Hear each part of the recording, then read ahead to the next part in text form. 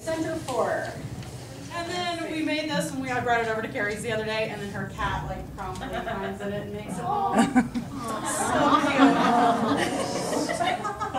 We're like, it must be cool if the cat likes it.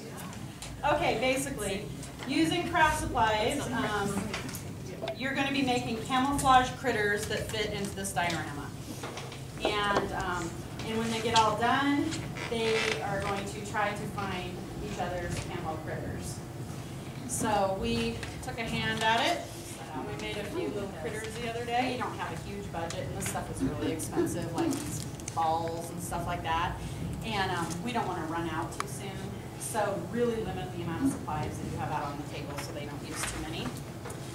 But like, here's our knack at that one kind of butterfly that had the eyes on it or whatever. That would be Amy's friend. Yes, that's what I got. Okay, and then here's like a little tiger guy.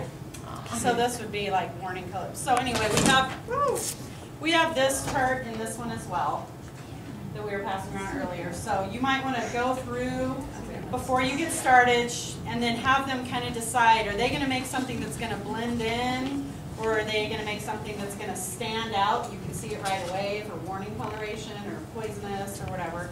So they should kind of have an idea in mind of what kind of critter they're going to want to make, and then based on this poster.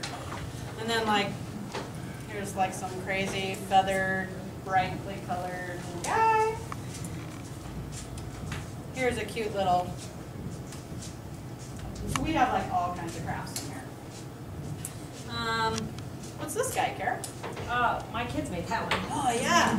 So they can be like as free-form as you want. They do not have to be like actual animals. They can be like kind of whatever they make.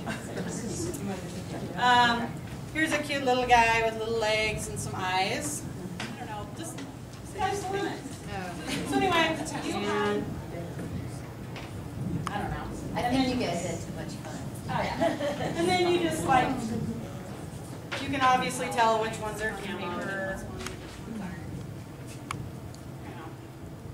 So, and I'm probably going to cut these. Then finally, if you have extra time at the end, which you may or may not, this is called Dots and Stripes. It's not labeled, but it'll be in the bin. And basically, the kids can start coloring this. And there's, I don't know how many animals in here. 8. Yep. And then we have like, how about, where is that? Colored one. Time just information they just take it home with them. Yes. So that's a take-home thing for Friday folder if you want, as long as they put their name on it and put ELF. And then like here is a sample of a finished one. I only made This many, that'll probably get us through the first 4 classes or something, if everybody wanted them. I have the master in the bin. And if you want to go run more copies, it just shows what size to blow it up to, and it shows the copy code for the teacher's lounge.